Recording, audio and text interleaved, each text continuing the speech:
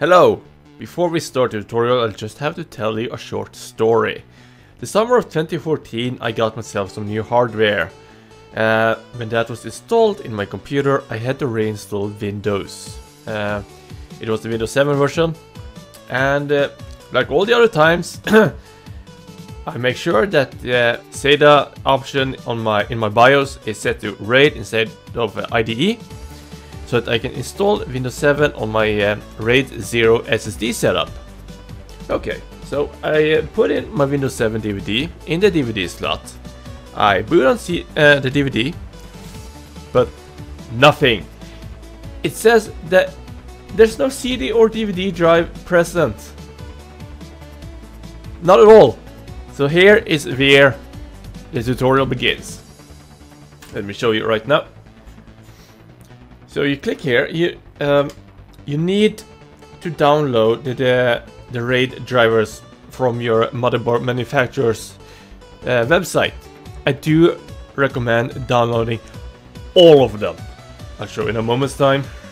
So you click on the removable disk if you are using a USB pen, that is, and you find the drivers. As you can see here, I've listed mine with the number in front of the name itself.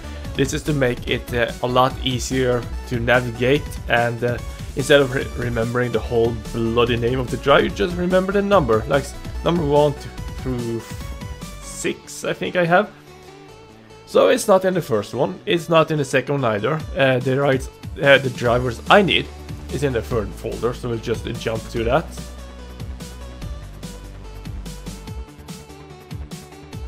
As you can see here, there are multiple. There's Windows 8 and there's Windows 7. If you are planning on installing on a 64-bit operating system, make sure you download that as well as a 32-bit x86, as you can see on the screen. The x86 is the one you need in order to get your CD/DVD drive to work. So you just install that. Okay, now that it has been installed, you choose the architecture that you so desire. I am going to use 64-bit because who the hell uses 86 nowadays? It's stupid, that's what it is. So just go through this. Now, here is where the important step is come up for us. Yeah, this is where I burnt myself a lot last time. It infuriated me so insanely much that I actually I broke my keyboard. I had to get a new one. Now, since you are installing a 64-bit OS, well, this is for this section is only for 64-bit. If you're using a 32-bit operating system, you can just go ahead and click next. But if you're using a 64-bit operating system, you have to load in the 64-bit drives, because now your installation is running on the 32-bit, and if you install on the 32-bit drives, the installation will be corrupt and you have to go through it all over again. But that time you have to actually choose the 64-bit. So let's keep going. So you load your drives again. As you can remember, I used the number 3.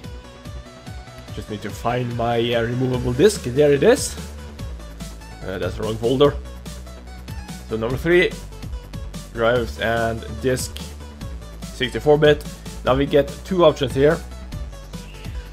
So I just scroll to the right and choose the one that says X64. Next. Okay, to continue installation, use the load a drive option to install 32-bit and signed 64-bit drives. Yeah, just click OK. Otherwise, I would not have shown you this tutorial, because this is working for me right now. I am using my computer with this setup that you are looking at. And then you just go ahead and install. I'm using my operating system. Those are my SSDs. Just format those, and you're good to go. If you do come up with any problems, leave a comment in the comment section and I'll try and help you the best I can. Thank you for watching. And hopefully, I will see you next time for these kind of matters. No. Bye bye.